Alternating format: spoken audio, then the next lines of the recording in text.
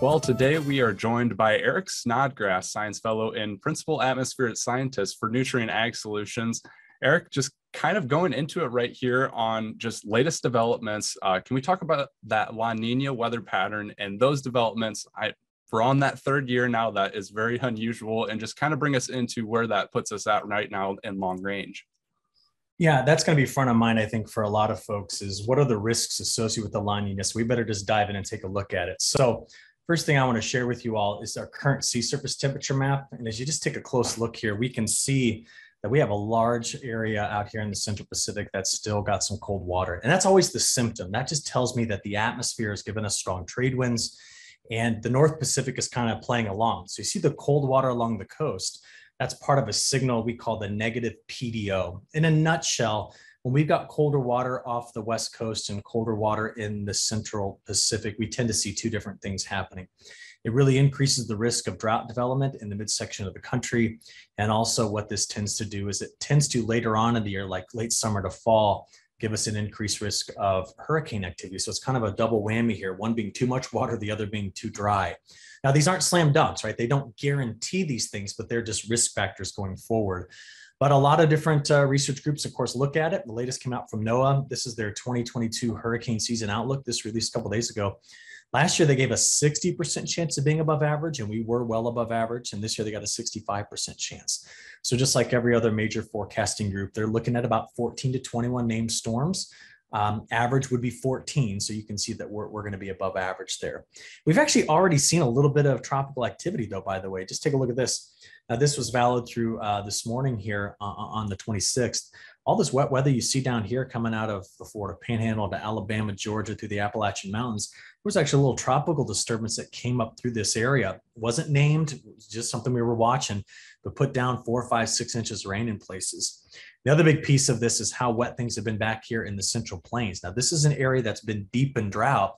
And yeah, some of this has come through in the terms of big time severe weather, but this part of our cotton belt, hardwood winter wheat belt, of course, we got a lot of corn, soybeans, sorghum, other things in here. This was some needed rain, although I don't think we wanted that much. Just take a look at my color bar. That's over 6 inches in total cumulative precip. But this is an area that we've been watching be in drought for a while, right? So our latest drought monitor came out here on Thursday, the 26th, still shows us that over the last couple of months, we've deepened the drought here in Western Texas, parts of the Panhandles, Western Kansas, and then into Colorado and New Mexico. But where the drought's really changed a lot has been in this area. We've really beat it back into these areas. My biggest concern going forward is we're still seeing some of the climate models want to bring that drought back into the Western Corn Belt. I'll show you that in just a second. But first thing to take a look at here, let's go take a look at those reservoir conditions in California where they're in drought as well. Some of the big ones like Shasta and Oroville, 40% of full pool at Shasta, 54% at Oroville, well below the historical averages, which means the very dry conditions that California endured since January have put them into a pretty rough spot in terms of water availability as we go forward here. So soil moisture, just have a look. That's the haves and the have-nots. We need to be watching to see if drought conditions redevelop kind of to the west of that line, while it's been very wet to the east and extremely wet in North Dakota, getting into southern Manitoba and parts of kind of the upper Midwest and through here. By the way, if you want a stat to add to this, since April 1st, every number that you see represents a rank on the 130 years worth of data. So from the Northwest to the Northern Plains, skipping this one part of Montana, we've seen extremely wet conditions. So you see, this is the setup. This is where we've been. That's been dry south and wet north. And you want to know why? The jet streams come in just like that. So on one side, you have the drier conditions, and on the other side, we have the wetter. And that's been the setup going forward. And we know what that's done to planting delays. So we start thinking about where this takes us in the longer term. And I want to show you a couple of maps here. This is from NOAA. This is their outlook on precipitation compared to normal for June, July, August. So there's concern about the redevelopment of drought in the plains getting up into Montana, partly into the Western Corn Belt here, where they're looking at very wet conditions over parts of the southeast to the mid-Atlantic. And there's a lot of reasons for this, but it all has to do with the setup of those ocean temperatures, what they mean about the atmosphere. But if we go up here and take a look at the 3 months, just slide it forward one, this is now July, August, September. This is going to be front of mind for a lot of growers going forward. That is that NOAA is still kind of bullseyeing parts of the Western Corn Belt with increased risk on drought development later on this summer. So yeah, you ask what's going on and what are we looking forward to? I've got my hands full right now, just staring at all these things, trying to fit the pieces together, remembering that we're looking in the long term, which means a lot of this is speculative, but it's still an important part of the story. And farmers are also going to have their hands full on that. But looking at the shorter term, you're talking about the haves and the have-nots, but right now, a little bit of those northern parts are getting a break from rain, but we're talking about some possible rain here in the upcoming forecast. Can you show us what's going on there?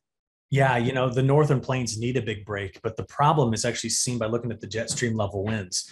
So in my neck of the woods, I live down here in Illinois. I don't like this guy right here, sitting and spinning over St. Louis right now. That cutoff low is just going to move slowly toward the east, but what's behind it is given the big push. This is this kind of extended branch of the jet stream. And what we end up getting out of that is this. This is the European model, looking at the next 15 days, all in aggregate. And when you look at this, you see the drier conditions showing up eventually here. But with that jet stream coming into the northwest and then moving through the northern plains, we're going to reintroduce more rainfall into this area, a place that needs to have about 15 to 20 days of drier weather without the wind, without the heat to get things going. But unfortunately, we just don't see that fully kind of pouring through that area just now. So I'm going to be watching out for them after the weekend. This is just my forecast graphic I generated for May 29th to June 2nd. Severe weather in the upper Midwest and a lot of wet weather, including, look at that, more snow in the northern Rockies. Okay, thinking about all of that, if we kind of play this forward and just stitch it together, I love these maps. European model, the color shading, you see the bar down here, tells you the probability of getting an inch of rain in the next 10 days. So there's going to be some really wet weather coming through this particular region as we kind of stretch it out here. What I do notice is that even into the beginning of June, this is June 7th, you see this blue here and the warmer colors to the south?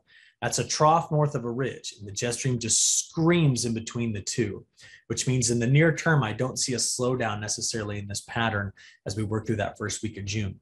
At some point, we got to be on the lookout for that block that could set us up with that drought risk, which we talked about right here, but it's not in the near term. What is in the near term? Take a look at these temperatures. Here's today's highs on Thursday. By Friday into Saturday, look at the heat pouring back into the mid part of the country as a broad ridge opens up and really warms this area up and helps to dry this area back out. But all the action's always in between, right? It's in between where the hot and cold air are, and that's what's going to send into the weekend and early next week all the inclement weather to the northern plains where they're worried about highs getting out of the 50s, all right? Beyond that, as I said, the pattern's open and moving. So day 5 through 10, that's that first week of June. Getting into day 10 through 15, which gets us out to the 10th of June, the cool air is moving. It's not like it's just staying put.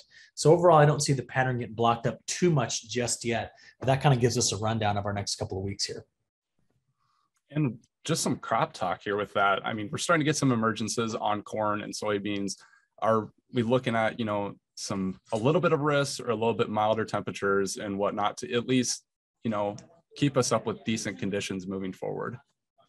Yeah, I'd say that the greatest risk is north. That's where they're going to struggle to bring in sustained heat to get the crop to just pop out, plus to get the conditions right to get the crop planted.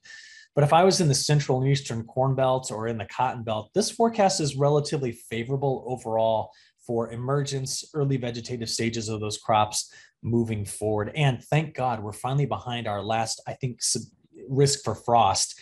It should be, right? We're at the end of May. That conversation should have ended about 15, 20 days ago, but we had some frost ding the Western Corn Belt last weekend. Yeah, and it looked like some of that didn't, come out to be as bad as what some people were thinking. So we're quite thankful on that one. Absolutely. But moving away from us and talking about South America, who is actually finishing up their crop season as far as growing with that corn, can you talk about a little bit of where we're sitting at right now as far as when they're starting to get in the field, hopefully for harvest soon? Yeah, so the dry season has started, which means the monsoon shut down. It won't start again until mid-September, but it's what happened up until the monsoon shut down that I want to show you here. So you're looking at a map from March 21st to May 20, so a 2-month drought indicator map. If you just think about it, this is Mato Grosso, so well north of a third of the soybean crop, or excuse me, the corn crop is grown here. But a lot of that safrinha crop did finish under drier conditions. And we keep seeing some of the big, estimates peeling back million metric ton at a time on the size of this safrinha crop. Where it still needs to finish is in southern Brazil. And they just had down here last week temperatures where the overnight lows were in the mid 30s. which isn't good for that crop either. I don't think they had a widespread frost, but it certainly got cold, which slowed some things down. So that's just another kind of ding against the global balance sheet, in that Brazil did not, of course, have a big soybean crop, off about 25 million metric ton. And now we start to see that the safrinha corn crop was probably peeled back 5 to 7 million metric ton as well from earlier estimates. So those are the main stories I got for South America. Well, it's great to have you back on here, Eric. And once again, we really appreciate you talking to us. Yeah, you bet. Thanks for having me on.